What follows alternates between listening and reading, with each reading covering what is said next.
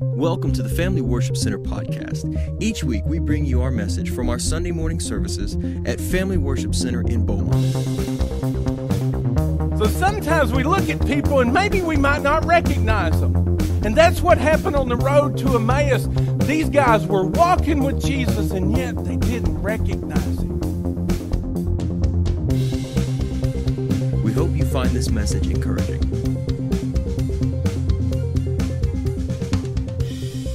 Along the same line that I've kind of been, the Lord just kind of won't leave me alone about some things, about everything. I know that there's a lot of people that are still wondering, still got questions about the hurricane and why things like this happen and all that. So the title of my message this morning is Open My Eyes, and we're Psalm 119 for a text.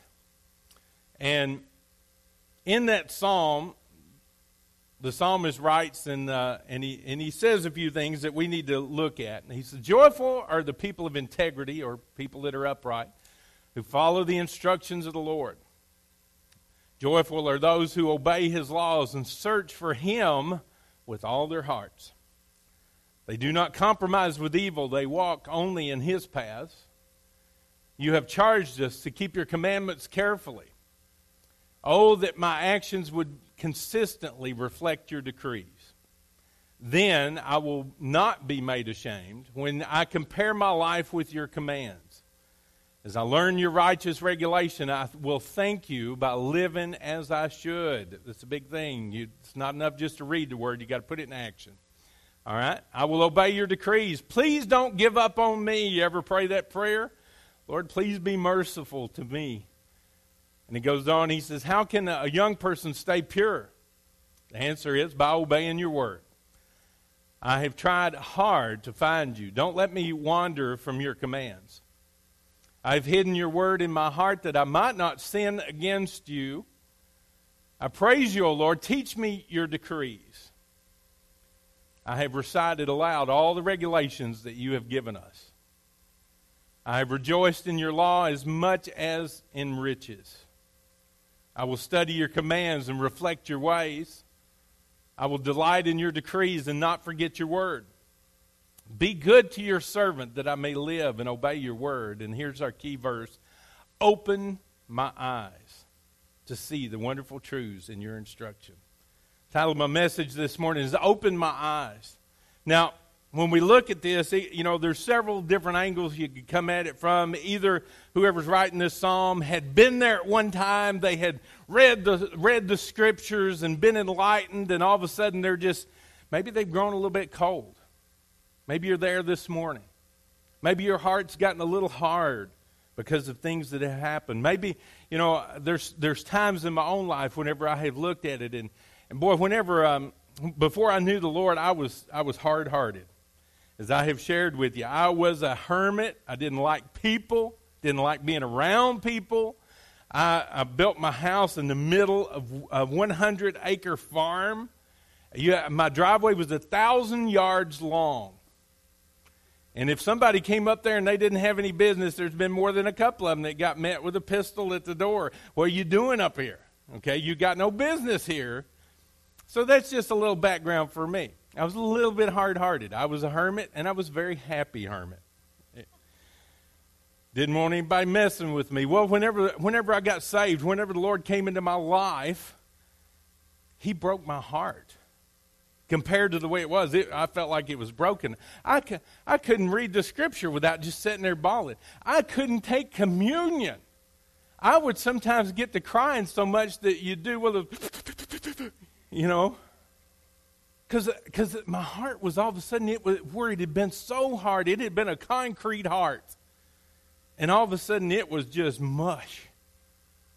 I mean, I could read a scripture, I could read something about the Lord, I could sit down and ponder it, I could be in prayer, I could be taking communion, and I'd just start bawling. It felt like Jeremiah, the weeping prophet. I mean, I just go to pieces whenever I would think about what God had done for me. As much as Angie loved me, as much as my parents loved me, nobody has ever loved me like the Lord has loved me. And so I was tender-hearted. Well, things progress and get in ministry, and as I've shared with you many, many times, ministry is brutal. It is beautiful from the standpoint that you get to introduce people to the Lord. You get to see them grow. But there's sometimes that is brutal. Sometimes the people that you seem to invest the most in are the ones that turn on you the quickest. Sometimes the things that happen you're pouring yourself, you're trying to help somebody up, and all of a sudden they turn and go the other direction, and your heart gets broken.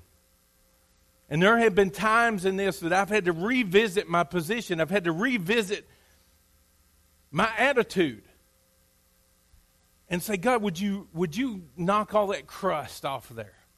It's getting crusty. I'm feeling crusty. I don't have the same attitude that I did before, and the only way that happens is if we go back and take it to the Lord. So maybe the psalmist had been there and went through that process. Maybe he had read the scriptures and he saw, wow, this is awesome, wonderful, touches my heart, but maybe life had dealt him some tough blows. And maybe he'd gotten a little hard-hearted. Maybe he's going back and saying, Lord, there's wonderful things in your word. Would you open my eyes to be able to see it again? Maybe he had experienced, just in the way that the Old Testament did, it was almost like droplets of rain that would fall, and the Holy Spirit would come and fall upon certain people. Maybe he had read the Word, and the Holy Spirit had come in, and it had come to life. Because, see, here's the thing, this is a living Word, and once you get the Holy Spirit involved, all of a sudden something will jump off that page. There have been times I have read this Bible through, I don't know how many times now, but several. And there are still, to this very day, times when I'll open this up and I'll read it, and something will jump up off that page like it was three-dimensional. It's like, wow, I don't even remember reading that before, but all of a sudden it makes a difference in my life. Maybe that is what the psalmist is writing about. Either way, the key thing is here, he says, open my eyes. And so if we look at that, Paul talks about it this way. In 1 Corinthians, he says, no eye has seen, no ear has heard, no mind has imagined what God has prepared for those that love him. I think Paul was saying, God, open my eyes to be able to see that. And that can only happen when the Holy Spirit gets involved. We've got God's Spirit within us, and he is able to illuminate things.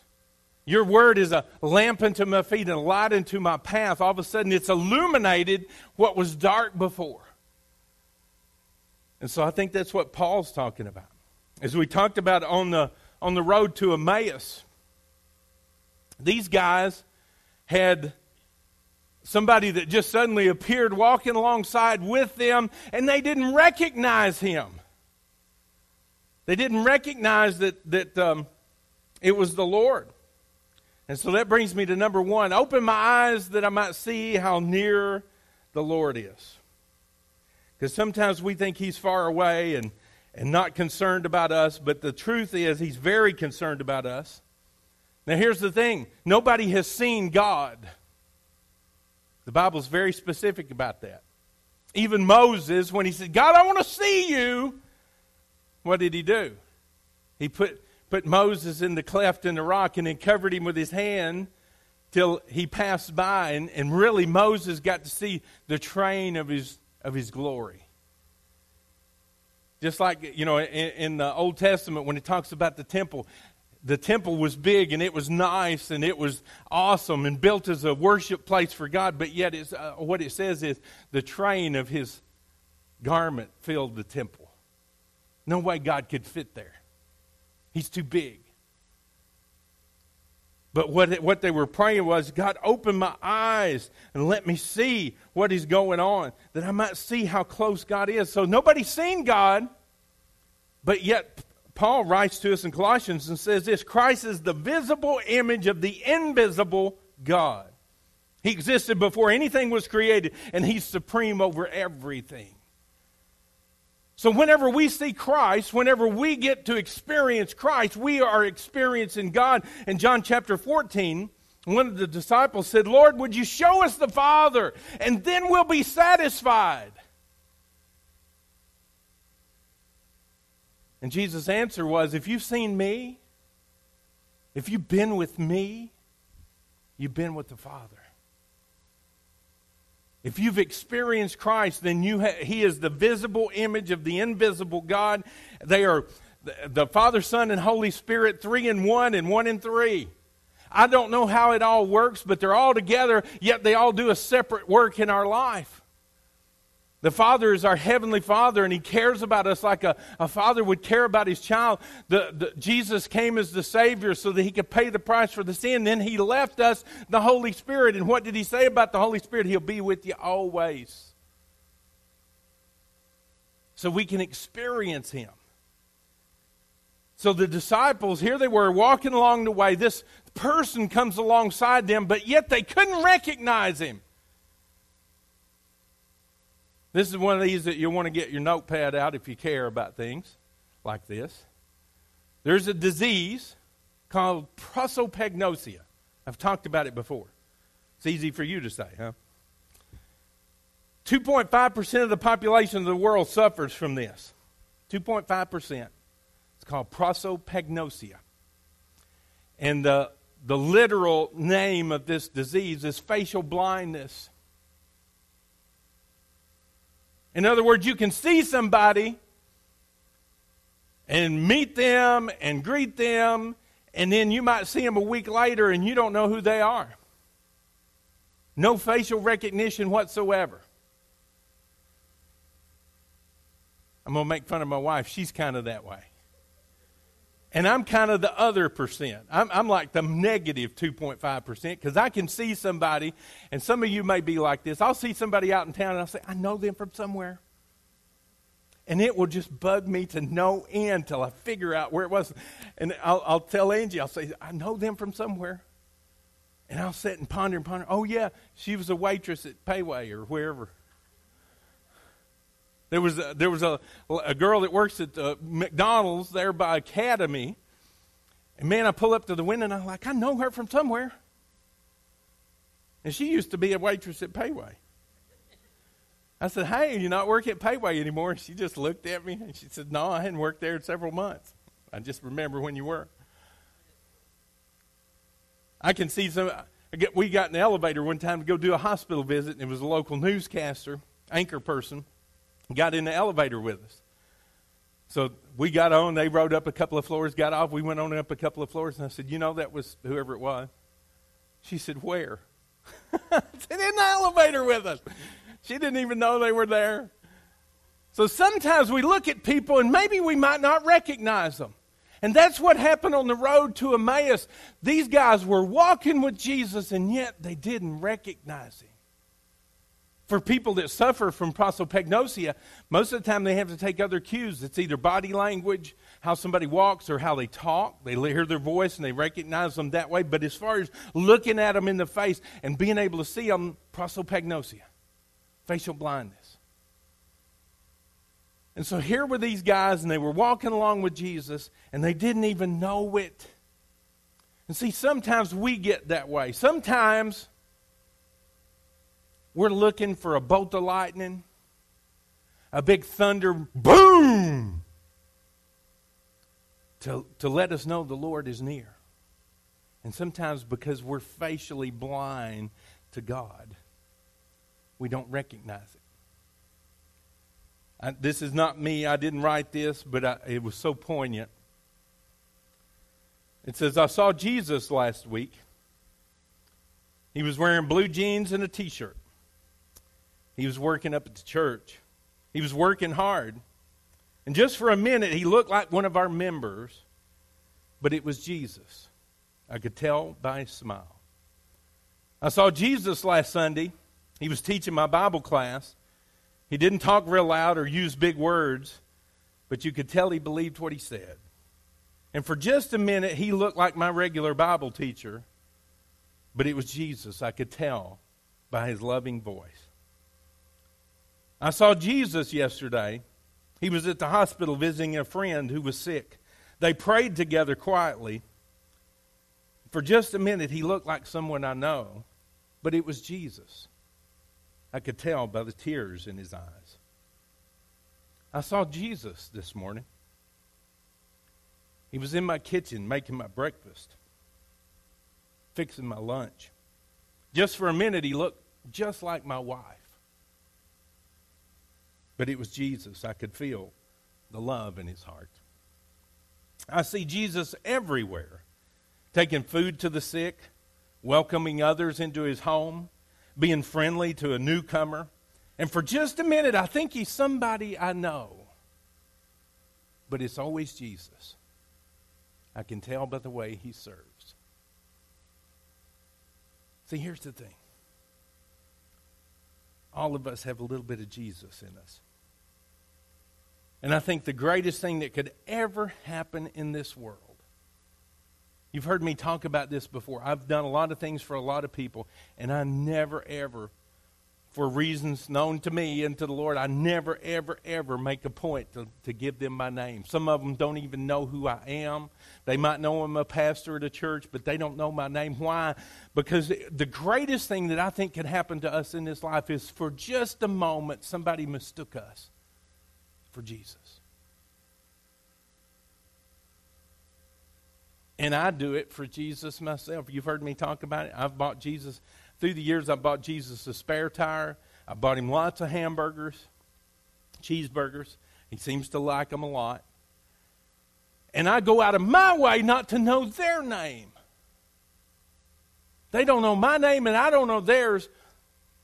But I often, and you'd think I was crazy if you were watching me, had a little video camera there just taping it. But as they're driving off, most every time, I'll wave and say, Jesus, I hope you enjoy the cheeseburger.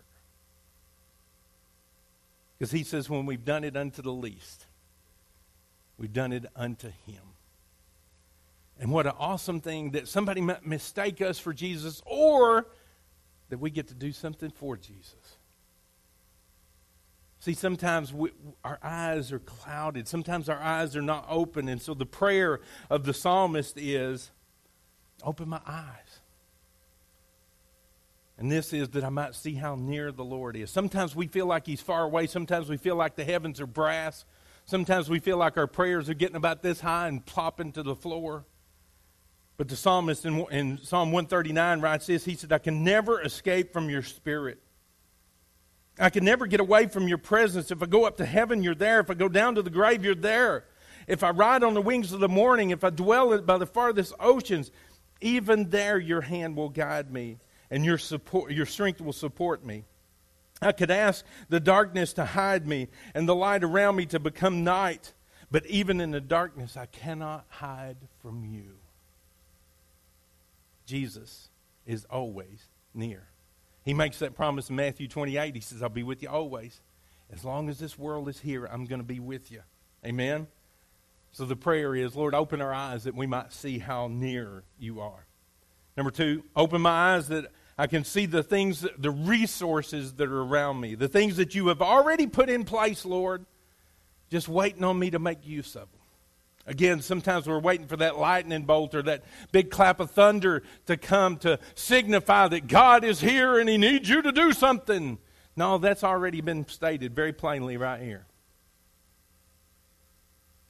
And the thing that sometimes we miss out on, you look all the way through the Word, God took what was already in somebody's hand most of the time and made use of it.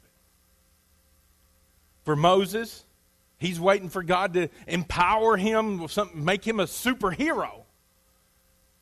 And he says, what's in your hand, Moses? Oh, it's my shepherd's staff. Put it to work. And you remember that staff did a whole bunch of stuff for Shamgar, and he was one of the judges. He's out plowing the field, and in his hand he had an ox goad, which was basically a long stick with kind of a pointy thing on it so that they would goad that ox to keep going. Whenever God called him, what was in his hand? That ox goad. And that's what God used. Samson picked up the jawbone of a donkey one time. See, sometimes we're waiting for something magnificent to happen, and God says, no, I just want to make your ordinary extraordinary. Whatever's already in your hand, it might be a hammer, it might be a pen, it might be the ability to do something, it might be all kinds of things, and we're waiting for that big lightning bolt to come, and God says, just use what I put in your hand. Guys, you're using those instruments. God gave you that gift. I got a brother that can play the guitar like that. I wish I could. I've tried everything. I found out I have a hard time playing the radio without getting static. And what we have to do is realize God gives us all a gift and abilities and puts things in our hand and puts things under our control that we can use to benefit the kingdom.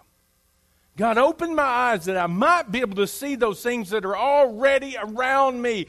When Elisha, the king of Israel was going to battle, and everybody was kind of fearful, and we're outnumbered. And his prayer was, God, open my servant's eyes that he might see those that are on our side and how numerous they are. And all of a sudden his eyes were open and the hillsides were covered with those that were on the Lord's side.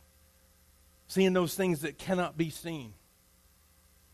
Sometimes we're waiting on the wrong thing. Sometimes, we say we're waiting on God, but God's waiting on us. And what we've got to do is realize God's already put something there. He's already put something in our hands. Paul says, I can do all things. By myself? In your strength? I can do all things because God's going to strengthen me. Amen?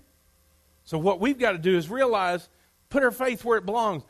Look at what's around us. God, open our eyes to see what is already there. Number 3. God, open my eyes that I can see others through your eyes. Matthew chapter 9. It tells us Jesus saw the crowds and he was moved with compassion. Again, sometimes we need to say, Lord, soften my heart up. Because sometimes we look at people not with compassion but with contempt. We see all the wrong things people are doing, and they're getting this, and they're getting that, and they're getting too much, and they're abusing the system, and all this kind of stuff. But what we ought to do is look at them with compassion, just like Jesus did. Let our heart be broken by the things that break the heart of God. And not worry. Here's the thing. If we're doing what we're doing for the right reasons, God's going to take care of us. And if they're doing things the wrong way and not doing it the way they should, that's between them and God. Tell you a little story. Some of you have heard it before. I think I shared it on a Wednesday night. The church in Kentucky where I came from, we were a startup, okay? I filled out the paperwork. We filed for corporation, and, that was like 30 days in. So we're a little ways along. We're looking for a building. We just managed to acquire a building that was much the same similar construction, but it had been a warehouse. So we're in there and we're working every day. Well, I heard about a church that was really across the road from us, and they were just getting started up. Great people. And we are, as far as I'm concerned, if you're on the Lord's team, you're on my team. Sometimes we get hung up on those names over the doors and they believe and they do this. Hey, we're all in that same family tree. We may be different branches. Amen. And there may be small things that we could agree to disagree about. But by and large, if you're preaching Jesus Christ and Him crucified, paying for our sins, making the only way to heaven, then you're on the same team as I am. So we're having an elders meeting. And, I just felt compelled to do this. I wasn't really trying to be pious or anything, but I said, this little church is getting a start up over here. We need to do something for them. We need to help them. I'm thinking $100, $200, just enough to let them know we're with them. We're for them and not against them. All this kind of stuff. Well, one of our elders jumps in there and he said, let's give them $1,000. $1,000. I didn't say that out loud. I'm just saying it on the inside. Because I didn't want to be the naysayer, And I'm thinking, my gosh, we could really use $1,000 ourselves. Because, we were building and painting and putting down carpet and the whole 9 yards. It was, you know how it is when you're doing that kind of stuff. And so I swallowed really hard and I said, all right. On the inside, I'm going, oh my gosh, where are we going to get this from? So another one of our elders, he jumps in and he says, well, should we put a tag on it like building fund to make sure it goes to the right, thing? And this elder that brought the $1,000 up, he said, if they go buy it up in popcorn, what is that to us? And it taught me a lesson.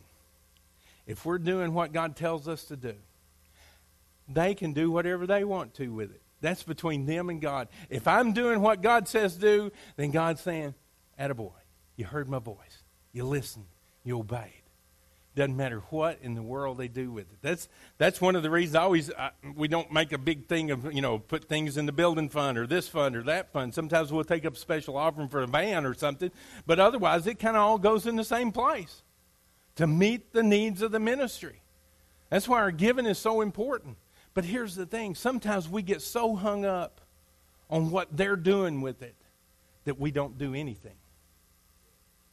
We're paralyzed because we're concerned about how it's all going to end up. Hey, if God says, give somebody a $20 bill, give them the $20 bill, say, God bless you. As they walk away, say, Jesus, enjoy the 20.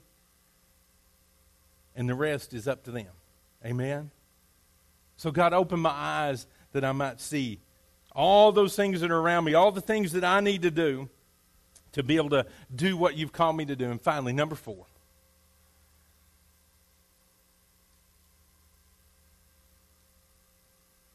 Number 4. Oh. Well, it's not on the back screen. That's what was throwing me off. All right.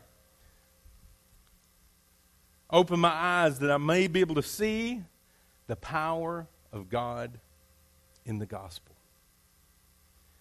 Now, here's the thing. We're a non-denominational, full gospel church. We believe the Holy Spirit still works in the church today. We believe that the Holy Spirit does everything that He did way back then. We believe in healings. We believe in miracles. I've seen miracles. Some of you have seen miracles. Some of you have experienced miracles. And sometimes we get hung up on the supernatural stuff and we miss out on the little things. Because the power of God unto salvation is the gospel. The good news. As you've heard me say over the last 2 years, we are the good news people. We shouldn't be going around and spreading the bad news, which is sometimes what we fall into doing. We want to talk about the news and talk about, and there's reason for concern about some of that stuff, and it doesn't hurt to mention it, but when we begin to dwell on it, guess what? It'll rob your joy. It'll rob your peace. And most of all, it'll keep you from doing what we're supposed to do, and that's spread the gospel. Mark chapter 2 is probably, I always say this, one of my favorite scriptures. I got a lot of favorite scriptures. Okay, I got a lot of favorite scriptures. One of them that I've shared with most of you all during this time is it came to pass. One of my favorite scriptures. Thank God it didn't come to stay. It came to pass. This Hurricane Harvey it's going to be gone, and we're going to be talking about it in past tense pretty soon instead of, like right now. Thank God it came to pass. But one of my favorite portions of Scripture, the story involved, is Mark chapter 2. And in Mark chapter 2, we've got the scene, and you've heard me talk about it several times. It's where this Jesus was in a house and he was teaching and everybody pressed in, and all of a sudden here were these guys that had a need because their friend couldn't walk. And they tried going through the door and there was too many people. And they tried pressing up against the windows so they could see in, and they couldn't get close enough. So finally, in desperation, they get up on top of the house and they began to pick a hole in that roof. The roofs back in that time were kind of grass and mud and clay and everything mixed together, and they'd have to renew it every now and then. So it began to be this big, heavy, thick roof that would turn the water. And so he had four friends that were packing him on a blanket, essentially. And they weren't willing to take no for an answer. And as you've heard me talk about, this is one of those times when you've got to put yourself in that situation, because here it is, no lights on the inside. There wasn't electricity back then. Probably no lamps lit during the daytime, so it's dark in there, and they're probably looking at Jesus, maybe the little bit of firelight that was coming from the fireplace where they were cooking. And here's Jesus in the dark just teaching. Boy, we think, boy, that'd be just a great spot to be. When all of a sudden a little hole of sunlight comes through there, just almost like a laser. Because it's dark in the room, and all of a sudden they make a hole, and here it comes, and there's dust floating in the air. And eventually the hole gets bigger, and they let this guy down on his blanket in front of the Lord. And everybody knows who this guy is. He's lame, he can't walk. And everybody's like, ooh, I love hearing Jesus preach. But the thing that I want to see is one of them there miracles. So it gets quiet. Everybody leans in a little bit. And Jesus said, your sins be forgiven. Wait a minute. That's not what he's supposed to say. I mean, okay, as a pastor, because I know how people kind of talk, you can hear, doesn't he know this guy can't walk? And it says that Jesus knew their thoughts, and he said, okay, just question me this. Is it easier for me to say your sins are forgiven, or to tell him get up and take your bed and walk? Well, that sins forgiven stuff's kind of ambiguous. No way to put any kind of thing on that. But now that walking, that get up and walk thing. And Jesus said, so that you'll know that I have the power to forgive sin. Sir, take up your bed and walk. And the guy gets up, takes his bed and walks. I'm telling you, sometimes we step all over the miracle of salvation, the miracle of a renewed heart, the miracle of restoration, that God can come in and take our sin-stained heart and make it white as snow, and take that red crimson blood and wash everything away and make it white as snow again. Hallelujah. The greatest thing that we can experience is salvation. Yes, I believe in miracles. Yes, I believe the Holy Spirit still works in the church. But the most amazing thing that can happen to a human being is being born again. Somebody say hallelujah. Give the Lord a big hand clap this morning.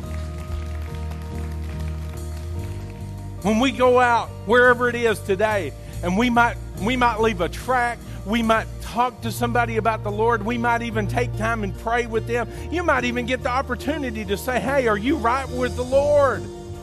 And if they say no, then you be ready to lead them in that prayer. But whenever you walk away, remember to rejoice at the greatest thing. Whenever Jesus sent the 70 out 2 by 2, they came back and said, woo! Man, even the demons are subject to us in your name. And what did Jesus say?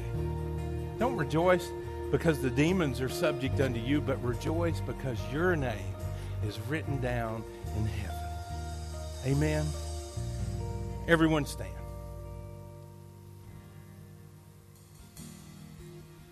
Every head bowed, every eye closed. Maybe this morning, maybe you need a miracle. Maybe you need the Holy Spirit to work in your life. Maybe you need to hear a word from the Lord. Maybe you need some revelation directly from heaven. If that's you, I want you to lift your hand up, because I'm going to pray with you. You can put those hands down, lots of hands. We're going to pray about that. But this morning, if you're here and maybe you're saying, hey, Pastor, maybe I was there once, but maybe I've grown cold. Maybe my heart has hardened. Maybe I've got that concrete heart, and I want God to soften it. If that's you this morning, and you say, God, I want God to make my heart tender again. I don't want to feel like I'm feeling. I don't want to be hard-hearted and callous anymore. If that's you, would you just slip your hand up? Yes. Yes. Maybe you're here this morning. Maybe you say, I just need to make things right with God. Maybe during all this, and maybe I got off track. Maybe I've been that way for a long time, but I realized this morning I need to make things right with God before I leave this place. If that's you, would you just slip your hand up? Maybe you're here and maybe you're saying, preacher, I've never made that commitment. I have never made Jesus the Lord of my life. And maybe this morning I realize that I need to. I need that power of God in my life. If that's you, would you slip your hand up? Yes. We're going to start with the last one and the third. If you're here and you need to make things right with God in whichever way, maybe it's the first time or maybe it's the 1,000th time. Maybe you keep falling down and maybe you want to keep getting back up, but this time you're saying, God, I want to make this stick. I need your help. I just want to make things right with you. If either one of those is you, I want you to pray this prayer. And I want every born-again believer to pray it with them. Heavenly Father, I ask you today, come into my heart and into my life. I need you. Would you please forgive me for anything and everything that I've done that would separate us? Lord Jesus, I accept what you did on that cross for me. You died in my place. You died for my sin so that I could go free and that I could be with you in heaven one day. But while I'm here on this earth, would you lead me, guide me, direct me, and fill me with your Holy Spirit? And I thank you for loving me and saving me. In Jesus' name, amen. Amen, amen. Give the Lord a big hand clap for that. That good news is the power of God unto salvation, amen, for all those that believe. Now, for everybody that raised their hand and just saying, hey, I need a revelation from God. It might be about employment. It might be about relationships. It might be about your personal journey with the Lord.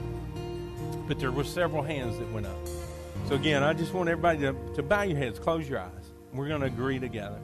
You pray what you need to pray, but I'm going to lead us. And Heavenly Father, we know, again, we know what we believe. And we believe what we believe. And we have experienced what we believe. We know you're a healer. We know that you are the giver of all revelation. Lord, that you are the person that we need in our lives to direct us and lead us and guide us through the power of the Holy Spirit. So, Lord, today, for every person that lifted their hand up, I'm praying that today you would begin to minister to that need, that you would begin to pour out revelation in whatever area is needed. Again, it might be a multitude of areas, but God, you are not limited. You can give us revelation on anything. Again, your word is a light unto our path, a lamp unto our feet. We thank you for caring enough that you will guide us through everything in life, that you will give us a word. And God, we know that one word from you can change our life forever. And so, Lord, we ask that you would just pour that out upon us in whatever way. It might be that we go home and open up your word and we read something that, again, it jumps off that page at us. It might be the word from somebody that we trust who has wise counsel with. And so, Lord, we just ask in whatever way. It might be you talking directly to us. You said in your word that we as your sheep, we know your voice and will not listen to another. So, God, we are listening. We are ready. We are tuned in. And we pray that you would open our eyes to all those things that you've got in store for us. Open our eyes to the things that we need to do to precipitate that, or open our eyes to the things maybe we just need to stand still and see the salvation of the Lord. We need to know them. We need to know your word. So God, speak to us. Speak to our hearts. Speak to our minds. We're listening and we're tuned in. And Lord, I thank you for all the great things that you've got in store. As Paul wrote, eye has not seen and ear has not heard the great things that you've got in store to those that love you, and we do love you. We thank you, God, for working on our behalf. We thank you, Lord, for restoration. We thank you for healing. Lord, there have been so many hurts that have gone around lately, plenty enough for everybody. God, we thank you that you're healing broken hearts. We thank you that you're doing a work in us And you're going to get us through this. Thank you, Lord, that it did not come to stay, but it did come to pass. And Lord, we thank you for all the great things that you're working on right now. For us as individuals and for us as Family Worship Center, we thank you, God. In Jesus' name. And amen and amen and amen.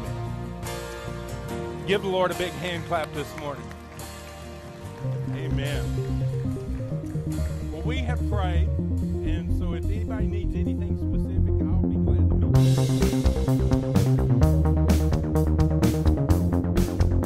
Thanks for listening to the Family Worship Center podcast. If you're looking for a church home, we'd love to have you each Sunday morning at 10:30 a.m. You can find out more about our church by visiting fwcbm.com.